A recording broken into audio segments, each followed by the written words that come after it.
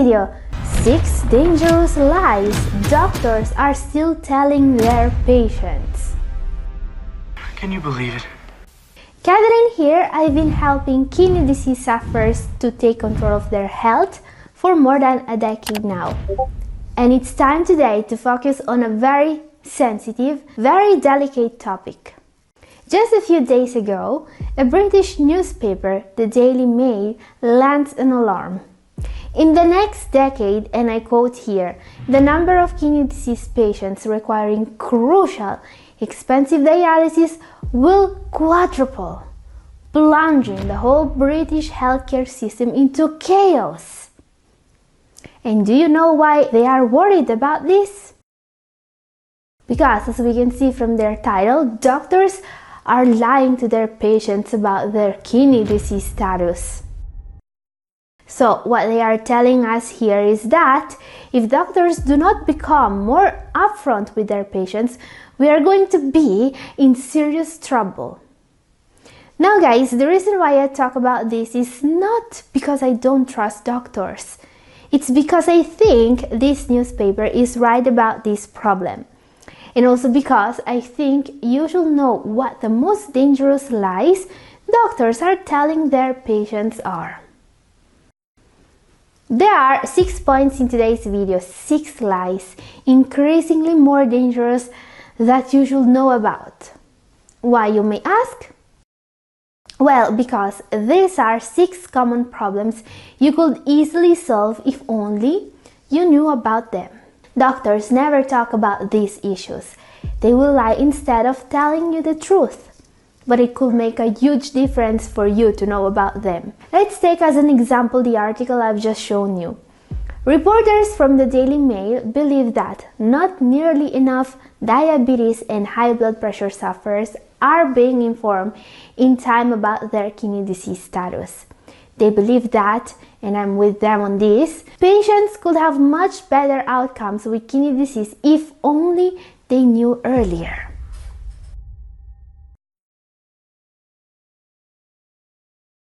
Now guys, this is not the only way in which an outdated way of dealing with kidney disease is putting you at risk. The 6 points I want to unveil today are extremely important for your own health. So let's talk about one of the most dangerous lies out there, starting with a very serious problem that doctors really don't seem to care enough about. Number 6, taking medications will deplete essential nutrients. Okay guys, I bet your doctor never talks about this. Among the numerous medications that most kidney disease patients take daily, some pose greater risks than others. But for certain medications, the possible risk and side effects could be immensely mitigated if you only knew how. I'm talking about those medications that actually deplete essential nutrients. You know, those things such as vitamins and minerals that your body needs to survive. Now, this is not an uncommon problem, but it's definitely an overlooked problem. Since we live in a world where heart medicines can have heart attacks as a side effect, it's not surprising that people don't care that much about the fact that taking a statin can deplete their vitamin D. But this side effect is way more dangerous than people realize. Why is that, you may ask? Because vitamin D deficiency is directly linked to faster kidney function decline and kidney damage, among other things. You don't want this vitamin to be too low if you care about your kidneys. And well, as we can see from this list, which is not complete by the way, there are many common medications that deplete vitamin D. Corticosteroids, primidone, but also some cholesterol-lowering drugs, laxatives in general, and even some blood pressure medications such as spironolactone and nifedipine can cause your vitamin D levels to go down. And that's definitely not something you want. And vitamin D is just one of the deficiencies that taking medications may cause. As we can tell from this list, there are many prescriptions that can cause vitamin levels to go down. And don't think, not even for a second, that having low levels of any of these vitamins is not dangerous. For example, a B12 deficiency may cause anemia, another serious cause of kidney damage. So yeah, you absolutely don't want to be deficient in vitamin B12. But as we can see here, metformin, which is a first-line treatment for diabetes, can cause vitamin B12 depletion. But how many doctors do prescribe regular tests for vitamin deficiencies when prescribing these medications? I bet you already know the answer. Now, statins are also in the list of those medications that are known to cause nutrient deficiencies. They are linked to CoQ10 deficiency, which can also make statin side effects worse, muscle pain in particular. If you follow me here regularly, you probably already know how important CoQ10 is. It was even used in dialysis patients as a way to actually get them to stop dialysis. Yeah, it's incredible. Watch that video if you miss it. By the way, it's up here. So CoQ10 is clearly something you don't want to be deficient in, but not many doctors will tell you to supplement CoQ10 when taking a statin. Okay, what to do then? Clearly keep getting informed. I've linked the list of drugs that cause deficiencies I was showing you down in the description if you want to know more. But I also recommend you to do a search on Google for each of the medications you take every day. Alright? They could be depleting an essential mineral or a vitamin, and you will never know. Your doctor is never gonna tell you. Okay, so this is a very real danger that more doctors should take into account when prescribing medicines. And it also comes with another danger you should absolutely know about. Number 5 is ignoring vitamin deficiencies. Okay, as we have seen, vitamin deficiencies, even insufficiencies, are way more common and way more dangerous than most people think. Especially if you have kidney disease, you have to get checked for vitamin D deficiency. For some reason that I will never understand, so many doctors forget to tell you about this until your bones start to crumble and your blood pressure reaches sky-high levels. Guys, if you have kidney disease, you will never get enough vitamin D from your food. And I know that I've talked about this issue a million times here on the channel, but today about 80% of CKD patients have insufficient levels of vitamin D. So I will talk about this issue a million more times if this is what it takes. So tell your doctor that you want to get checked at least for vitamin D levels. But there are other deficiencies you should know about. Magnesium deficiency is also very common in those with CKD, and it can also cause high blood pressure and kidney damage. Not to mention vitamin B12. This is a vitamin you can't get from foods if you are following a plant-based diet, which means that unless you are supplementing it, you are going to be deficient in it. Folate, another vitamin of the B group, is also a very common deficiency because it can be caused by taking antihypertensive medications. It can cause anemia and faster progression of kidney disease. Iron deficiency is also very common, and this brings us to the next overlooked danger you need to avoid if you want to save your kidneys. Number 4 is forget to get checked for anemia. Now guys, this is another one of those issues most doctors will somehow forget to tell you about. And this is even more serious than vitamin deficiencies.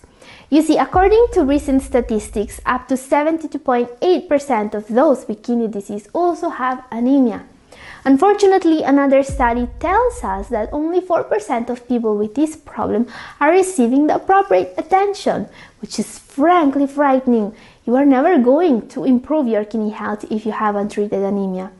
People with untreated anemia do not have a long life expectancy, and it shocks me that doctors are not doing more to diagnose and treat this serious disease. Even worse, most people with iron deficiency anemia are not even having their iron levels checked. So what to do then? Well, keep in mind that the higher your stage of CKD, the more likely you are to have anemia. Make 100% sure your iron levels are getting checked regularly if you have CKD. And yeah, your doctor is supposed to know all about this issue. And yet, as we have seen, only 4% of people with anemia are receiving the appropriate attention. Yes, omitting anemia is one of the most dangerous lies doctors tell. Up next, something else your doctor is supposed to know everything about. Number 3, some medications cause hyperkalemia. Okay, let's go from those things most doctors ignore to those most doctors will overprescribe? First of all, let's talk about antihypertensive medications and hyperkalemia or too high serum potassium levels. For too long, CKD patients have been lied about potassium with fruit and veggies, blamed for raising potassium levels. Raise your hand if you have been told that eating that extra banana or that baked potato could stop your heart. I know that a lot of doctors will still go by the old mantra, never let a slice of tomato pass your lips. But let's face it, that kind of advice won't help you at all. It's mostly a way to unload on you the blame for a failure of the whole healthcare industry. In fact, we know today that eating too much fruit and veggies is never a cause for high potassium levels. Eating fruit and veggies can actually stabilize your potassium levels. So why are my serum potassium levels still too high if my diet is not the cause, you may ask? Well, the medications you take are the most probable cause. If you read the label of your ACE inhibitor, you know lisinopril, enalapril, and so on, or your ARBs such as losartan, telmisartan, and so on, you will find something like this among the side effects. These drugs will raise your serum potassium, alright? Now, luckily for us, checking for serum potassium levels is something most doctors will actually do when they treat someone with CKD, because having too high levels can even cause a heart attack. So they are very careful with this. Unfortunately, what some doctors still get wrong today is the cause of high potassium levels. No, it's not CKD that caused this issue, and it's not the diet. So what is actually causing high potassium levels in people with CKD? As the current guideline for CKD management tells us, this serious problem is usually caused by having one or more of these issues: constipation, inadequate insulin in those with diabetes, untreated metabolic acidosis, inadequate dialysis, and taking certain medications, especially ARBs or ACE inhibitors. So these you see here are the real causes of high potassium levels. Addressing them will solve your issue. Avoiding bananas and potatoes will not help with this. It will only make your kidneys work harder. Make sure you are not being lied about this. Okay guys, let's now talk about one of the most common forms of medical malpractice. This is our number 2 for today, which means that it's one of the biggest dangers people with CKD have to face. Number 2, prescribing medications that damage the kidneys. Now guys, when it comes to prescribing anything at all to people with kidney disease, things get very messy. Doctors must be extremely careful with CKD patients, and errors are more frequent than they want to admit. You see, many medications are cleared by the kidneys, alright? Which means that there are a lot of medications that will put your kidneys in danger. So what medications are the biggest threat to the health of your kidneys? Antibiotics are the example that comes to mind. Most doctors know very well that prescribing an antibiotic course to a kidney patient comes with several challenges. They need to be careful when finding the right antibiotic and the right course, because kidney damage is almost always a side effect of antibiotics. Unfortunately, you really don't have much choice. If you actually need an antibiotic, you must be prescribed one.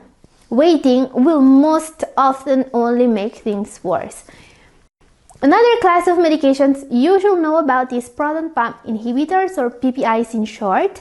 Those are used to treat acid reflux and heartburn, and they are very bad for the kidneys. Some names are Prilosec, Acifex, Nexium, and others. They have been shown to raise the risk for kidney disease if taken for extended periods of time. If you need to take them regularly, ask your doctor if you can switch to H2 blockers like Zantac or Pepcid, as they are less likely to damage the kidneys. Cholesterol medications, statins, also have some potential side effects for people with kidney disease, as we have seen. Now, the most dangerous medications, at least in terms of number of people affected, are NSAIDs, ibuprofen, naproxen, aspirin, and many others. Never take this for extended periods of time if you have kidney problems. Usually Tylenol or paracetamol or acetaminophen is considered safer for people with CKD. Safer, however, doesn't mean completely safe. Unfortunately, it can still cause kidney damage, says a recent review of studies. It's safer than NSAIDs, okay, that's true. It's also the favorite choice of kidney patients usually, but you should still be careful if you need to use it for extended periods of time. Now guys, my advice here is to make sure that whatever your doctor prescribes you is safe for you. Don't be afraid to do your own research and to ask questions to your doctor about anything they prescribe you. And one of the reasons why you want to do this is because, number one, the biggest risk for people with kidney disease is drug interactions. Drug interactions represent the single worst risk lurking out there when it comes to medications. The combination of NSAIDs, diuretics, and ACE inhibitors is the perfect example of this danger. They are relatively safe if taken alone, well, except for NSAIDs, but when mixed together, they can send you straight to the emergency room. This is called the triple whammy, and it's incredibly dangerous. And I know that there are professional figures whose entire job revolves around double-checking that patients aren't mixing prescriptions that shouldn't be mixed together. I mean, a huge part of the job of doctors and pharmacists is to double-check this. But I will still recommend you to always double-check that everything you take is safe and free from interactions every time you have a new prescription. Google is your friend, and keep in mind that you can always consult your doctor if you have doubts. So that's the lesson here. Get informed about anything you take. Talk to your doctor and ask questions. Guys, if you want to know more about the hidden dangers CKD patients have to face, this video up here is for you, and this is all for today. Thank you for watching. God bless you all. Bye.